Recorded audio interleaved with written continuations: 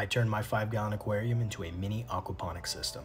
It took some adjustments, and I'll show you how I set it up and what exactly is aquaponics and why it's cool.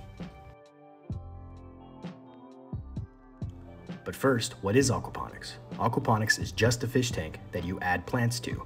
Specifically, you're adding them to the sump, which is just the natural filter where the beneficial bacteria cycle occurs, aka what cleans the fish tank biologically. Plants help clean the water by processing nitrates and ammonia in fish waste, which can be harmful to the fish, and the plants then use these nutrients to grow. There are lots of ways you can do this, but our goal was to make a simple setup that beginners can easily manage and start themselves. For this, we use a fish tank, a pump, and a grow tray with a drain. This system, like most aquaponics setups, rely on gravity to drain from the grow table back into the aquarium. So we placed our grow table on top of our 20 by 14 plant tower we got from IKEA. With this metal and glass tower, we're able to hang lights on the top levels very easily. So far, big fan of this setup. It's highly recommended you start with an established aquarium. First, we set up a grow tray. I drilled a 1-inch drain hole in mine to install a bulkhead for a drain. Keep in mind the placement of your drain hole. You'll need to mount the tray above the tank and orient the drain into the aquarium, preferably on the opposite end of where you'll be placing the submersible pump. The pump hose will need to reach to the tray and have a way to secure it. We used clips to attach to the tray lip, so that's probably the easiest route. Once that's set up, do a quick test of turning the pump on to check your flow rate. We're about ready to add the grow media, but before you do, rinse it with aquarium water to give a kickstart to the biology. You don't want to use tap water for this since it has antimicrobial properties. Once rinsed, add about 2 inches of media in the tray.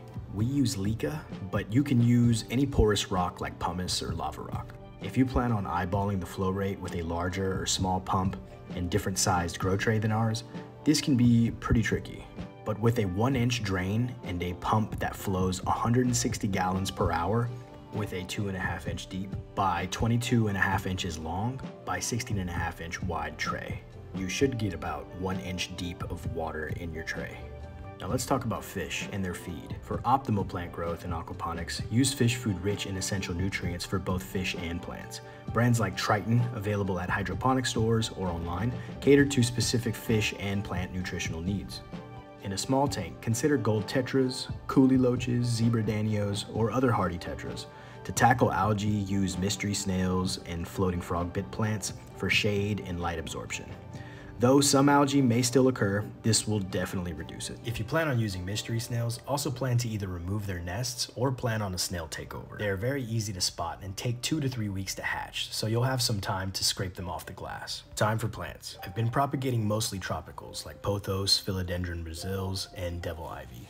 All have taken greatly to the system and started shooting out new roots and leaves very quickly. Many herbs and other fruiting plants will also do great in aquaponics, but it's important to know not all plants are good in these systems, so do your research. So lastly, let me try and save you some time and tell you some of the failures I came across. First one was water pressure. I started with this small 40 gallons per hour pump, and it had a really hard time getting water higher than 12 inches above the pump, resulting in a slow stream and lack of oxygenation.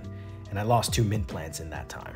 So I upgraded to a 160 gallons per hour pump, which kept a healthy stream of water in the grow table. Secondly was tray troubleshooting. I started off with a traditional plastic grow tray with bottom ridges. Although you can use them, they are tricky due to the bottom not being flat and unable to attach a drain attachment to it. So I recommend spending a little extra for a sturdier flat bottom tray.